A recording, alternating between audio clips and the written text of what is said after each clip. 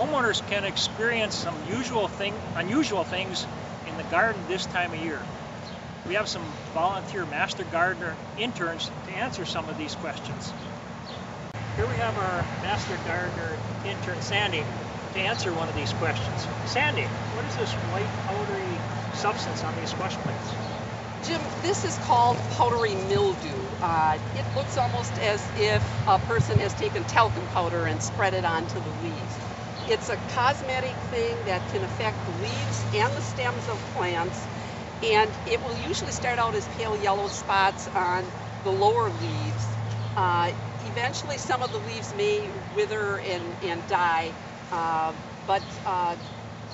it can affect on vegetables, it can affect the yield of the plants also. Master gardener intern, answer the next question. Julie, where does this powdery mildew come from? This is a powdery mildew fungi, and it's brought on by heavy humidity, and if it's followed by dry weather, it can really spread rapidly. It can affect vegetables like squash, pumpkin, cucumbers, and it can also affect flowers like phlox and zinnias. And again, it's mostly cosmetic, it affects motivation. We have a master gardener intern with us today to answer the next question, Tim. Tim, how do we prevent this disease in the future?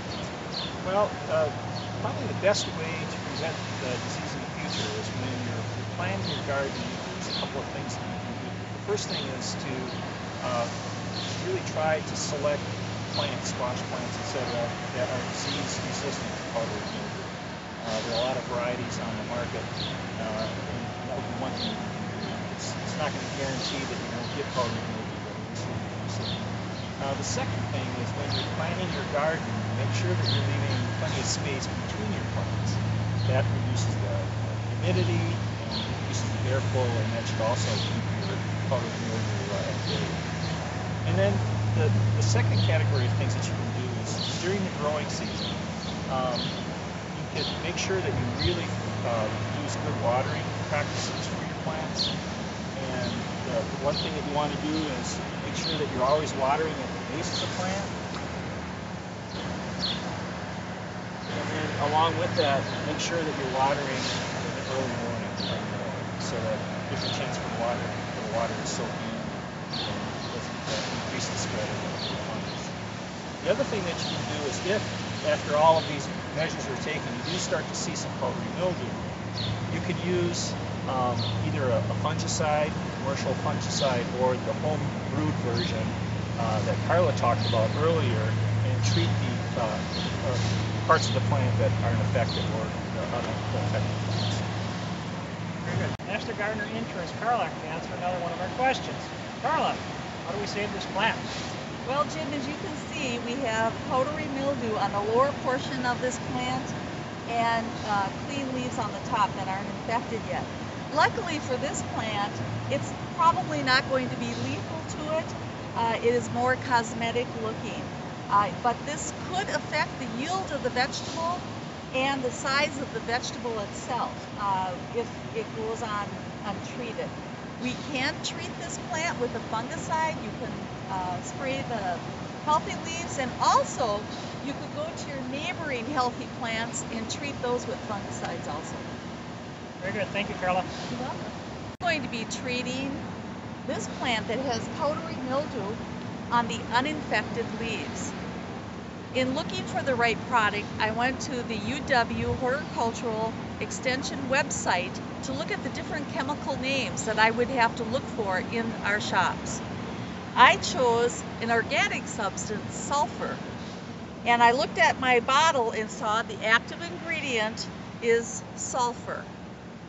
Then I turned over my container and read my directions on mixing, because this is a powder, but I'm going to use it in a spray form, and this can be done that way, and looked at the directions on the best time, the best plant, and the right, if it was the right solution for powdery mildew. With that meeting all the requirements and mixing my solution, I'm going to treat not only the top side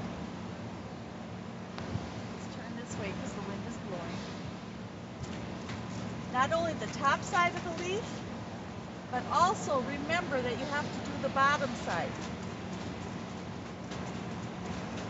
Apply this solution to the uninfected leaves, and don't forget, you can also work on your neighboring plants that are not infected. Jim with the Master Gardeners UW Extension, and I'd just like to comment on our cucumber bed that we have, in particular one plant. Normally I like cage cucumbers because of their spread and their growth that they get. We have a new variety here that we've planted and we did cage, but apparently you don't need a cage.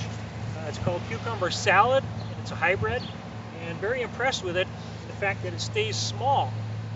As you can see, it wouldn't need a cage as opposed to the other ones that are growing and spreading, etc. This variety is also very early. We've gotten 3 pickings already and 12 pounds of cucumbers, which is great. It's supposed to have a longer season. It seems to be more resistant to the powdery mildew. There's very little on the leaves as opposed to the other ones out there. And the cucumbers seem to be quite nice, the size-wise, and they're beautiful cucumbers. So we're very impressed with this, and hopefully they come out with more varieties. This would fit in anybody's garden without having to worry about the spread or the taking over the cucumber. And apparently we wouldn't need a cage on this one. Thank you.